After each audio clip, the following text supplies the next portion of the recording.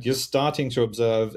Jim, from professional large observatories, what is the process now, and what sort of things will you be looking for? And then we'll turn over to Errol with the citizen science, and then Wael for the radio. Yeah, well, I mean, I know that a lot of people are excited about Rubin, and it's had its first look and first light images come out just a couple weeks ago.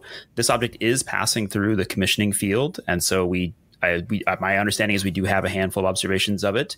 They're not processed and released yet, but it's really exciting for us that in the very first weeks of this 10-year survey, we have the perfect test case just passing right through. Nature has been very kind to us this year.